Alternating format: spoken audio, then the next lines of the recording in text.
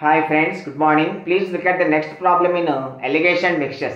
See friends, a vessel contains a mixture in which 25% is water and the rest is milk. That means water 25% means milk is 75%. Now 40 liters of water is added.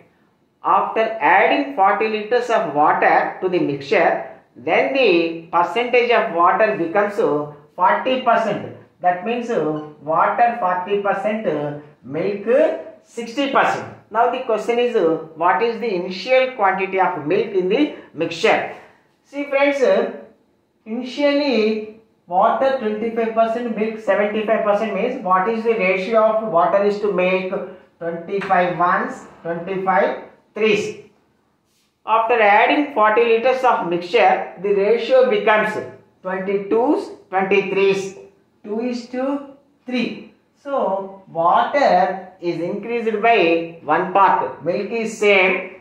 Water is increased by 1 part by adding 40 liters of water. So, 1 part is equal to 40 liters.